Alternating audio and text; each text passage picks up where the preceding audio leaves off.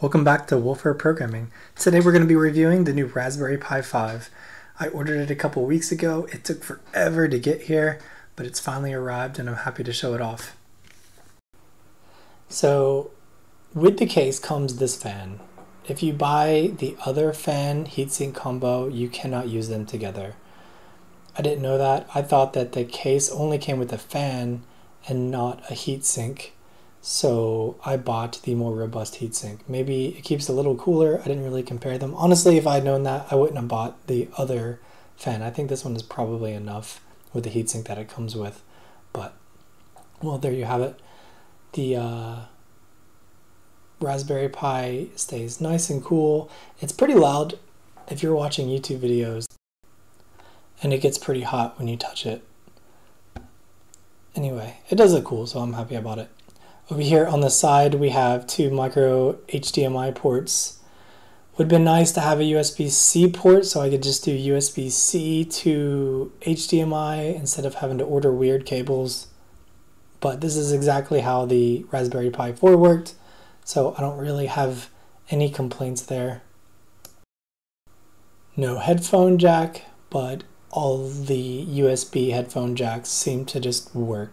This came with an old headset I bought in college and it just works. The Linux kernel has a bunch of drivers and it has no problem picking things up. So if that's an issue, just pick up one of these. They're pretty cheap.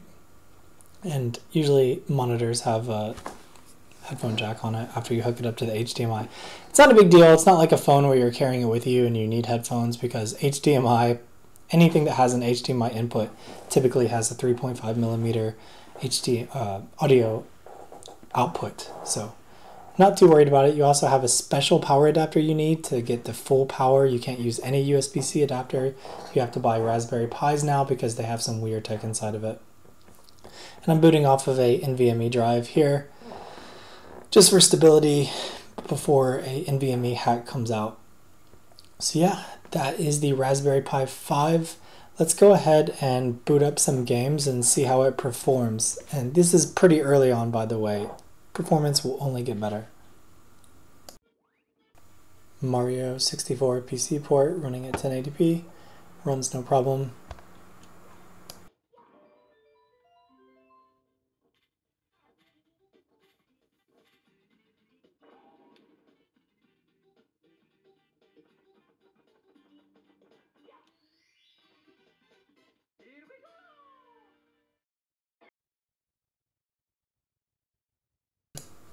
Here we have Ocarina of Time PC port. Runs mostly pretty good. This game came running at 20 frames per second on the N64, and this will run that fine at 1080p. You can, for my testing, you could generally put it up to 30 frames per second at 1080p fine. On the load menu, it kind of messes up a little bit, but in game, 30 FPS is fine.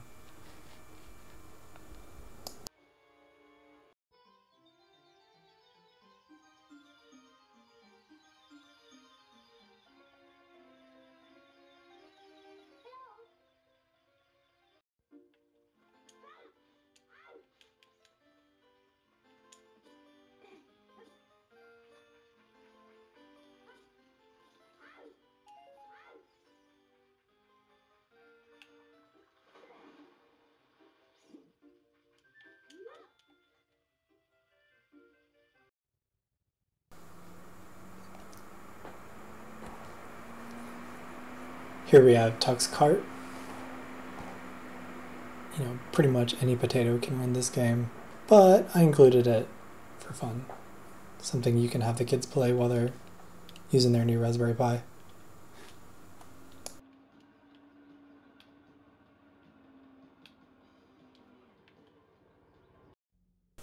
So I found out you can also compile Doom 3. I went and bought Doom 3 on Steam and then compiled the open source version of Doom 3 and ran it.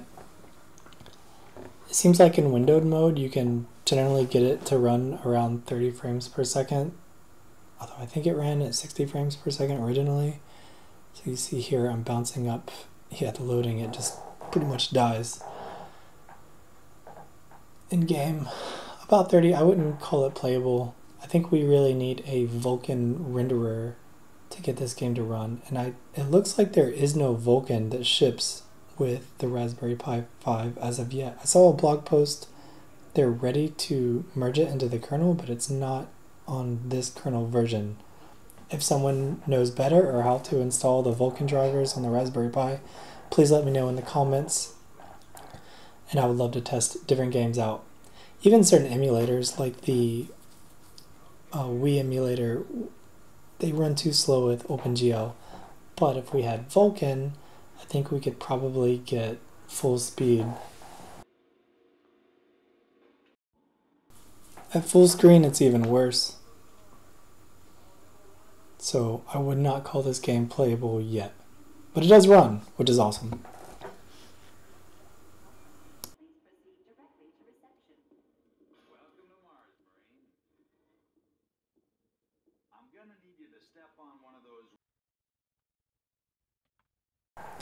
The Elder Scrolls 3 Morrowind runs perfect.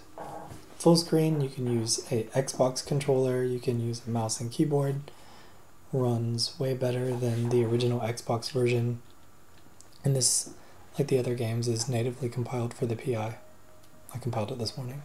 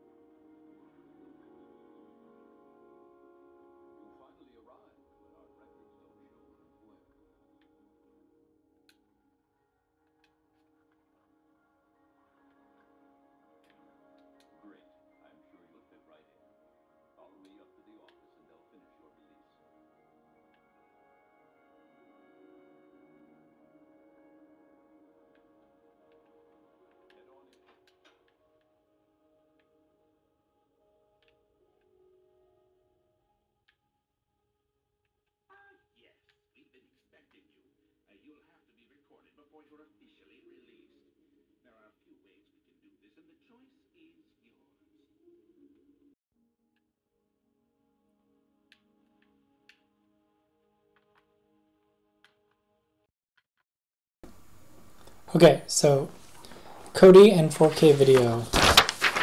We need to spend a minute talking about this because the Raspberry Pi 5 decided to do away with the H.264 encoder and decoder.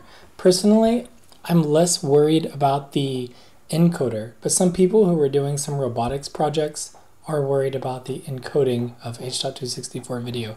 There are no encoders in hardware now.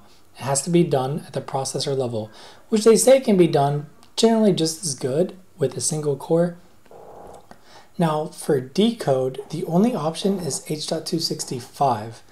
And here in Kodi, we have to enable that with something called DRM prime, which I'm going to go into the menu in a second here and show you. But this is going to cause increased power draw. So for certain situations where power is needed to be conserved, honestly, the Raspberry Pi 5 is going to be worse than the Raspberry Pi 4. Because the CPU is better, it's going to be better for some weird formats that the hardware decoder didn't work, like anime. So if you go into the Kodi forums, the LibriElect guys are talking about, well, this works great with the new anime formats. But you know, in my opinion, H.264 is still the ubiquitous format on the internet, and we did away with H.264 decoding and we didn't really get anything in return. So the future format for video seems to be AV1, which is a royalty-free video format that's basically operated, run, created by big tech to kind of reduce licensing fees. H.265 has very complicated licensing fees. Anyway, that's not present in this Raspberry Pi iteration, and I assume future iterations it will be present. And so this is really, in this going from a 4 to 5, because we're losing H.264 hardware decoding and encoding, it may not be the best upgrade for everybody, even though we're 4 years apart. Now technically, video playback is better in all forms on the Raspberry Pi 5, but we're decoding H.264 purely in software. So it does use more power. The H.264 decoder maybe did not work that great in web browsers to begin with. It took years for it to even get into Chromium. But that's something that is something to consider if you're looking to buy a Raspberry Pi 5, when there are other devices that have those built in. I can think of, recent Allwinner devices have basically all of those video formats working at the hardware level. And the Orange Pi 5 has AV1, H.264, H.265, that's HVEC, all hardware decoded for a similar price point. Of course, you're going to get less software support. You don't get the Raspberry Pi name, and that means a lot actually, because Raspberry Pi always has recent kernels. But something to consider, because if you really want video decoding, Raspberry Pi 5 is not the best device for that, but it does a lot of things really good. And we know we're going to be supported in our Raspberry Pi 5s for a long time. It's only going to get better. My Raspberry Pi 4 works better now than the day I bought it, and that's really important, I think. Okay, last thing we have, I have a portable monitor from Amazon I got for $75. I got a portable keyboard here. It's battery powered. And we're looking at some YouTube videos. This is Big Bugs Bunny running at 1080p, 60 frames per second. And the Raspberry Pi 5 is able to keep up all in software decode. This is H.264 video. If you look at stats for nerds, you can double check that yourself. So streaming stuff from the internet at 1080p on a 1080p monitor works pretty good. I installed an Ubuntu image and tried running a display at 4K and then playing a 1080p stream, and it wouldn't work. I had to drop down to 2K. I haven't tried that on Raspbian yet. Does Raspbian work in 4K with 1080p videos? Let me know in the comments below. Yeah, I think this is a configuration that you could work. You could take this to Starbucks. Everyone else is pulling out their MacBook Pros. All the hipsters are going to raise an eyebrow while you pull out your Raspberry Pi, your keyboard, your portable monitor, and your billion dongles. But it works, and it's pretty cool. So, what do you guys think? This is still early days for the Raspberry Pi 5. With updates and Vulkan drivers, we're going to get a lot of improvements going forward. This is already going to be a great server if you want to do some at-home hosting. For the price, yeah, you could get something cheaper used, but for new hardware, it's not too bad. If you wanted to host a website, if you wanted to use it for an NFS share, we have a big performance boost over the Pi 4, and it's only going to find better uses in the future. So let me know what you think in the comments. Are you going to upgrade from the 4 to the 5? Have you already bought the Pi 5? And that's it. Have a great day.